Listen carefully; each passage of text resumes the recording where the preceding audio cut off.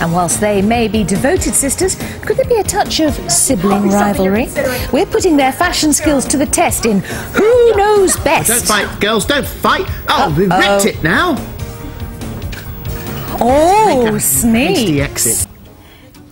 Teenage American sisters Aly and AJ became interested in music and drama at an early age.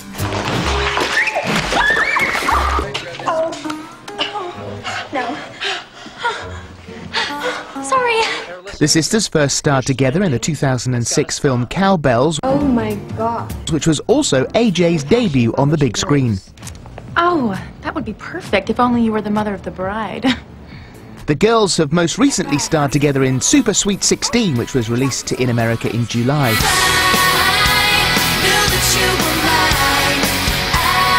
However, these girls are not only actresses, they're massive pop sensations and have already released 3 top-selling albums in America to date.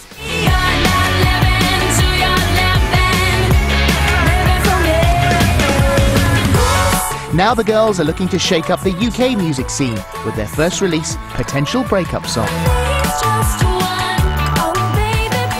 which they're going to sing for us at the end of the show. Yeah, of course. How lovely to meet you both. Thank you very much indeed for coming. So we have Aly and AJ. Make sure you get you the right way round.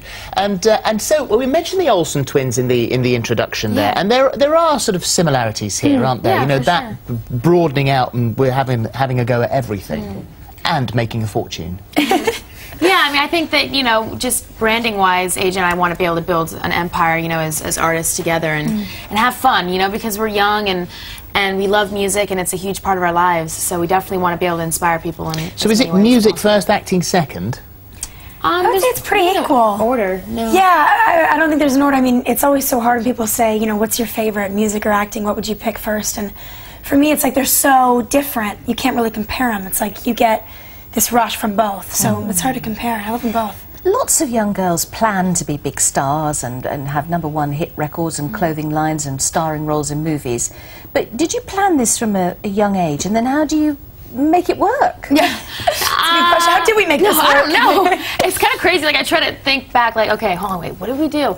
But I don't know. I think it was just that, you know, we loved music. We took, you know, piano lessons and guitar lessons, and, you know, we've written all of our own records, you know, and just the whole process of making an album is really interesting. And I think that, you know, just that whole progress has kind of helped us get to where we are today. You know, a lot of hard work. Really. Yeah, it is hard, but it was never really like a set plan from a young age. Like, okay, we're going to be. It was like, we want to be musicians and or whatever. Looking at it, thinking, oh my God, look at this. Yeah, this kind of happened. I mean, it was hard work, but it happened, and it happened in a great way. Now?